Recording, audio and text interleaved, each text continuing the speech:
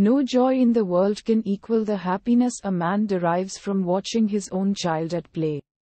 Not all the riches in the world can compensate for the vacuum, the emptiness, created by the want of a child in a home.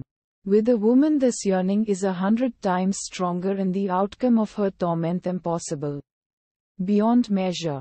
Radha belonged to a rich family. Her sole aim in life after becoming a widow was to see her son Ajit happy and fulfill the promise she had given to her husband that the family name and tradition would be perpetuated. Finding Ajit deeply in love with Shobha, the Rasahib's daughter who too loved him no less, Radha got them married, hoping that Shobha would prove an ideal wife and daughter-in-law and their home would soon resound with merry laughter of a child, if not children. 3 years went by and Radha was still waiting for the new arrival in the family. Her patience was running out. Desperate, she took Shobha to a doctor who, after prolonged examination and treatment, told her that God alone could help her fulfill her yearning for a grandchild. Radha's sorrow knows no bounds.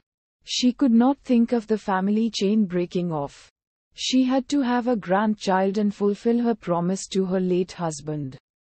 As a last resort, she takes Shobha to Gurudev, the spiritual soul revered by the family. Gurudev has pity on Radha's plight and after taking her into confidence, tells her the fact that Shobha can never have a child. Shobha, after hearing this, is left in a state of shock, being very well aware of her mother-in-law's craving for a grandchild. Life seems without a ray of hope for Shobha to live.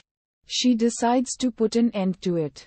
It was better that way, she thinks, than to suffer the humiliation of being branded barren forever. Udharan Chenne. She knows how deeply her husband loved her and can very well imagine his dilemma when forced to marry again for the sakhya of a child. Ultimately, she starts walking in the direction of fatal plunge to end all problems. To end herself. But destiny had other things written down for Shobha. Let that be unfolded on the screen in Chandan Ka Palna.